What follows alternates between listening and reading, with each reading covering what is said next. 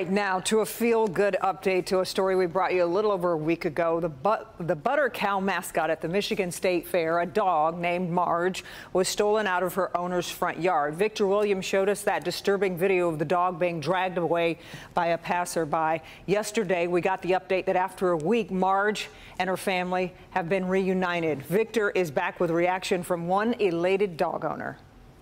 Well, this is the little girl that everyone had been looking for quite some time. Marge, or Margie as some might call her, is finally back. And as you guys can imagine, her owner is so happy that she is. She's back! She's healthy and she's happy and she's just Marge, now the infamous Marge. We're just happy to have her home, you know, this is where she belongs. Kat Delph couldn't have asked for a happier ending after her worst nightmare played out over a week on Detroit's west side. Her beloved dog stolen right out the front yard while it was only using the bathroom.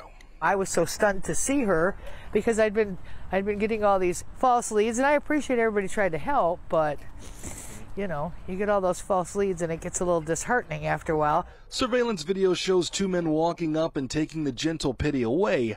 After waiting days, Kat was starting to think that Marge was gone forever. My head was starting to go to that point where it's like, it's not going to be good. She was gone a week and 5 hours. But in a very dark time, her ray of light was a complete stranger who lives a few blocks over. She was 2 blocks the other side of the freeway. I don't know if they dumped her over there. He said he found her and he took her home. The stranger taking such good care of Margie that he was already tending to the doggy's eye that needed some special attention, something that was once a real concern for Kat during the search. And the guy says, I find her and kids are afraid of her. He says, but I bring her in and I feed her and I fix her eye.